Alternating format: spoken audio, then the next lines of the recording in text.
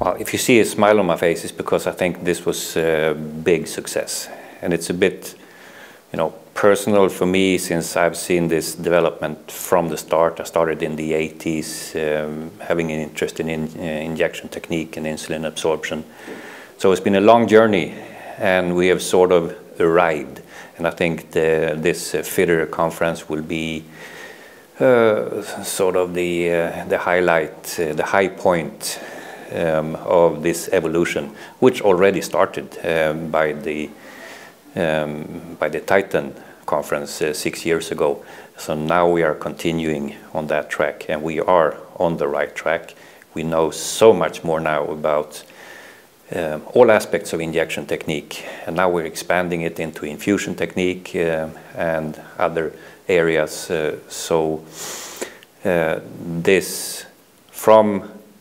This area has sort of come from a special interest, interesting only a small group of people, to now to a big, huge movement all around the world. So that's what I feel here at FITTER, the support of let's say, large parts of the world.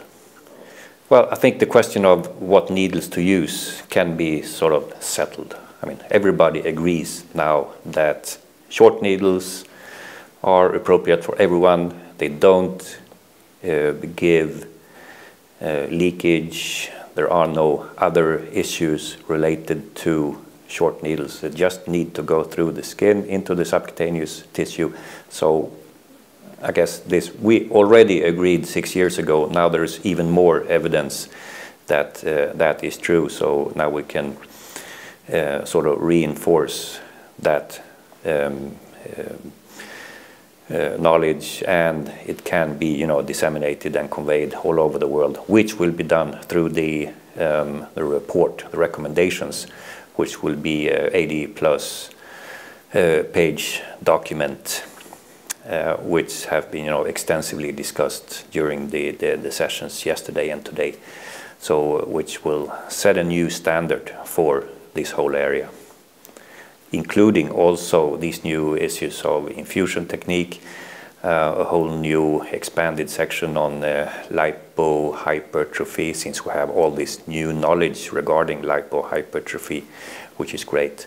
So a lot of new evidence, a lot of old evidence taken once again, and a lot of new evidence in this conference.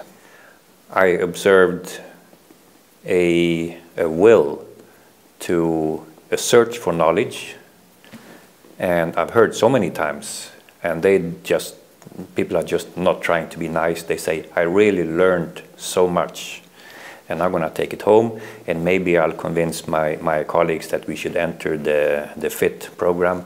So maybe in a year the FIT program will be sort of a worldwide movement of people committing to improving injection therapies. I think the single practitioner is not our aim.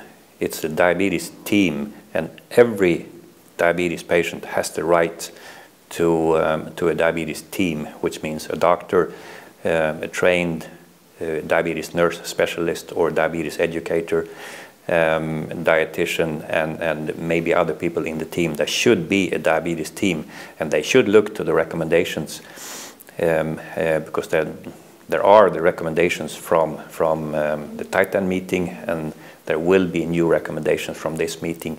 So the knowledge is out there. So they just need to find it and then, of course, implement it.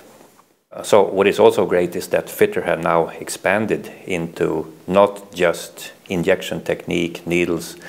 Now it's infusion, it's safety, a very big issue, and lipohypertrophy and other areas we have discussed on this during this conference.